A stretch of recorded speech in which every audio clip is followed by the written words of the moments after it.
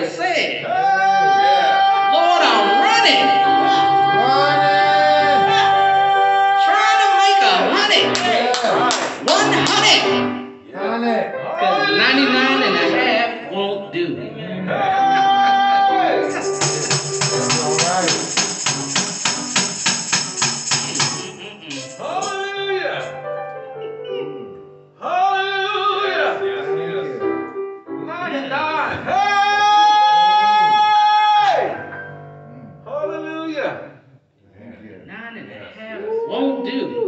Y'all done been in my message already all day, so my job is kind of easy right now. Yes. All I really got to do is highlight what you've already experienced today. Because y'all Raymond all in the song this morning, talking about my living not in vain. Talking about doing the work. We done made it plain all through the service. We done shouted and had a good time over here. All I got to do is highlight what y'all done told me today. And I'm thankful for it. Thank you, Lord. Confirmation. Come on. Thank you. Oh, thank you, Lord. You got me in the right place. Yes. Thank you. Come on now. Thank you. Come on. Thank you. Yes. Oh, thank you, Lord. Thank you. Y'all, I'm going to get through this scripture because I know that's what we're supposed to do real quick. Thank you. So our scripture today is coming from 1 Corinthians chapter 15, verse 58, and that's the NIV version. And I'll read that out for you. And it says, "Therefore, my dear brothers and sisters, siblings, family, folks, however you want to liberate that, stand firm. Let nothing move you. Be unwavering. Always give yourselves fully to the work of the Lord, because you know that your labor in the Lord is not in vain." Come on now. Thank you. I like that song not only because it gets you some good cardio. But it kind of reminds me of this spirit of working. Like we working and we working and we running and we running. And we trying to do what's right. We trying to make 100. Because 99 and a half is not acceptable for us. My God. And so if I was going to label this message anything today, it would be your labor is not in vain. Amen. So we get here on this good long Labor Day weekend. I'm excited for it. I'm glad about it. It came at the right time because I'm tired. I've been running and running and running, and yes, I'm tired a little bit. So having this day off to honor the American labor movement, we got an 8-hour day, most of us. And you know, we're not working in all these crazy conditions, so I'm glad about that. Amen. And it made me think about the work, and it made me think about, well, you know what? We do all this hard work, but it's not in vain. No, it's not. Our scripture here, it's a helpful reminder when we're starting to feel a little discouraged. Amen. You know, we sometimes get a little bit tired. Yes. Sometimes we get to working and we don't see the results that we want to see. And we get discouraged and we're like, well, all of this is for nothing. Why is we doing this? Why am I here? Wow. This scripture, fam, stand firm. Yes. Be unmovable. Yeah. Don't let them, can't nobody tell me nothing. Yeah. That's what they say. Don't move. Don't give up. Always give yourselves fully to the work of the Lord, because you know that in doing the work for the Lord, it's not in vain. Amen. Yes. Like I said, I'm just here to highlight what we done been through already today. This is what y'all told me, and this is what happens to be on the paper today. Amen. So our first point real quick is, it's the work.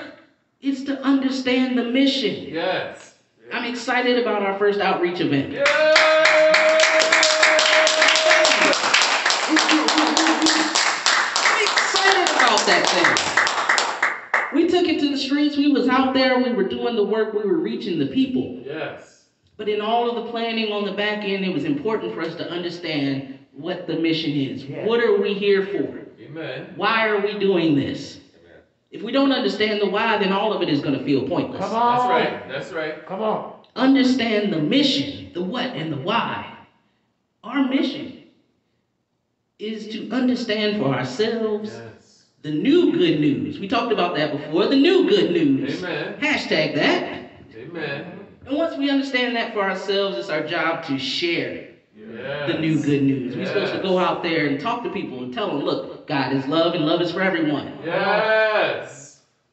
God is love and love is for everyone. Come on, say it. God is love and love is for everyone. That means you and you and you and you and you and you and you and you and your mama and your cousins and your aunties and uncles, all of them, everybody, no matter what they did, what they didn't do, God is love and love is for everyone. Everyone. Yes.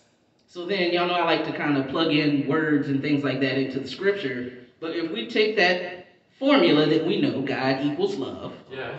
and put that in the scripture, it reads whole differently.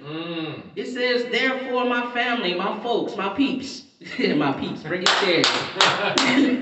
My peeps, stand firm, let nothing move you. Always give yourselves to the work of love.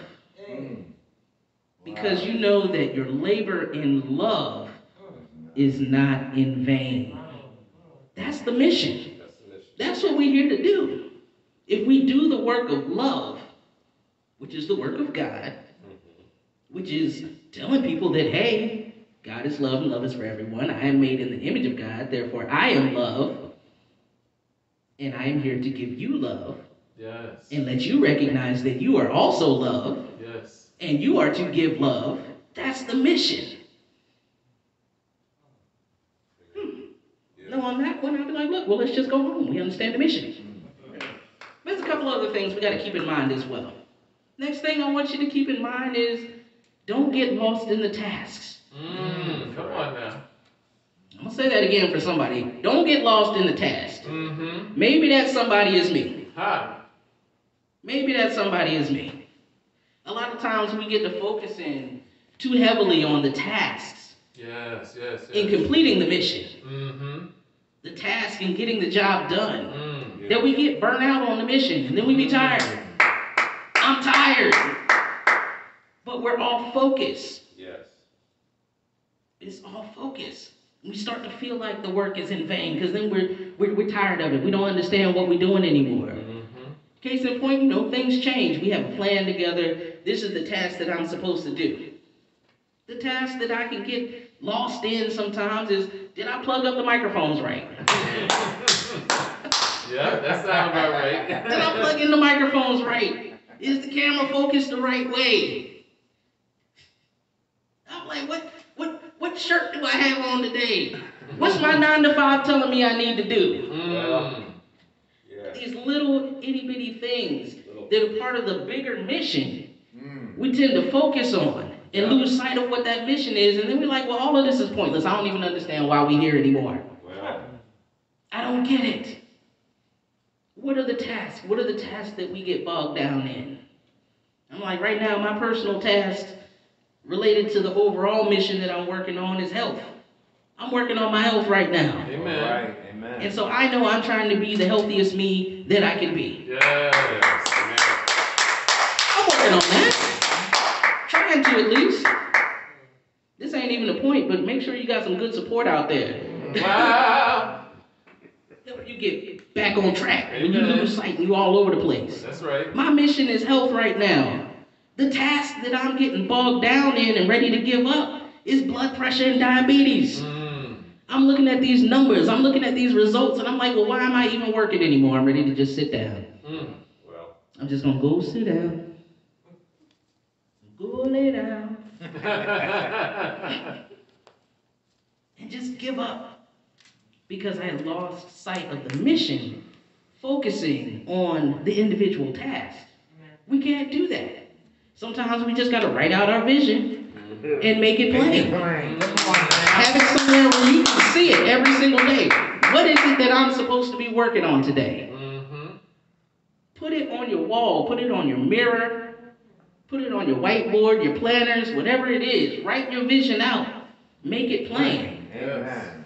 And then speak some life over it. Yeah. Words have power. You gotta say it. You gotta speak speak it. You got to put some energy out into the universe.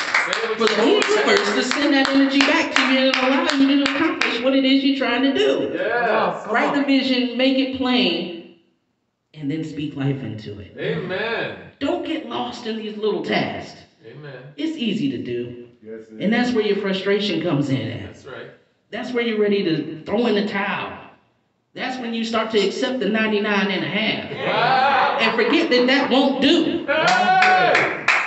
You quit running. Don't get lost in the task. Okay. Understand your mission. Last but not least, I'm telling you, we done been through all of this. I think somebody even hit on this point today. But remember the first work week. Go on back to Genesis 1 and read through that. How God created a few things. Well, remember, days 1 to 6, at the end of the day, what did God do? Days 1 through 6. That's it. That's it. Days 1 through 6, you got to remember to acknowledge and celebrate the wins. come on now. Yeah, say so. Acknowledge and celebrate those wins because that took work. Yes. You put in the work for it. You earned it. Yes. You better take a look, step back and say, oh, that's good. Amen. That's good. Amen. That's good. That's what you do with them little tasks. You don't sit there and be like, oh, I didn't make that one task and I'm just going to give up on the whole mission. No, look at all the other tasks that have come together. And say, just, that's good. That's good work. Let that be part of your encouragement. Amen. Encourage yourself. Yes. God did it, so it can't be wrong. Mm-hmm. God also just did the task and let it go.